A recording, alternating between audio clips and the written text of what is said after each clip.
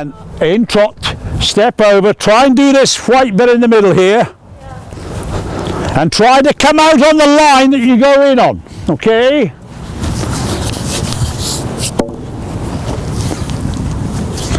Trotting, you see again you keep getting wheel spin, keep him straight, might prick his ears, canter. But that wasn't very straight, was it? You've got to come out through here, okay?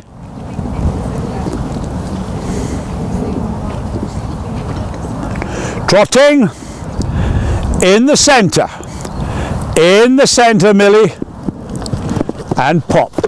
Perfect, pat him on the neck. Good boy indeed. So get nice and straight for the centre, and trot, trot, trot, canter, 1, 2, 3. Okay. Glad I'm not your arithmetic teacher.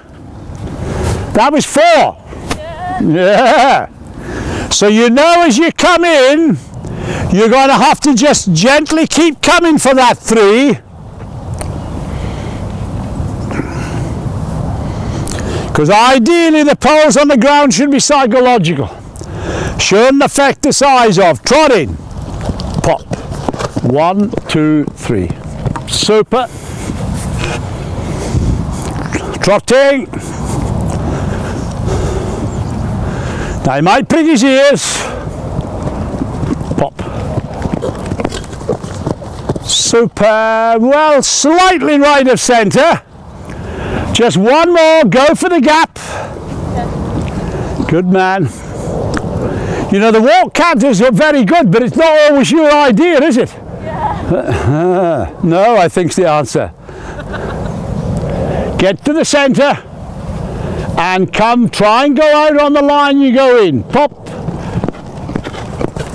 Pat him on the neck. There with some front legs. That's it. Trotting. Good. Get straight and keep coming. And canter. Straight, straight, straight. That's the way.